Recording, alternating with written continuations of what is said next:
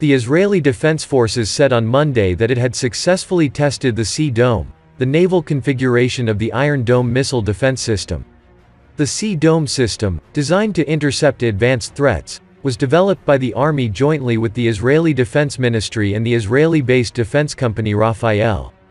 Israel has successfully completed the first series of live-fire tests of the Sea Dome, an advanced naval configuration of the Iron Dome aerial defense system, aboard the Israeli Navy ship Sa'ar-6, Magen Class Corvette, the IDF tweeted.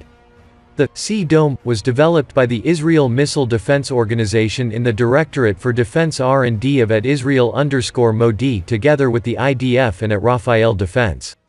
It joins several advanced systems in Israel's multi-tier missile defense array, incl. The Arrow and David Sling. The series of tests simulated a number of advanced threats including rocket fire, cruise missiles and UAVs, which the Sea Dome is designed to successfully intercept. This live fire test is an important milestone and demonstrates the operational capability of the Israeli Navy to defend the strategic assets and vital interests of the State of Israel against current and evolving threats. The tests included rocket fire, attacks of cruise missiles, and unmanned aerial vehicles, it added in a follow-up tweet. Sea Dome will be integrated into the Israeli air defense system.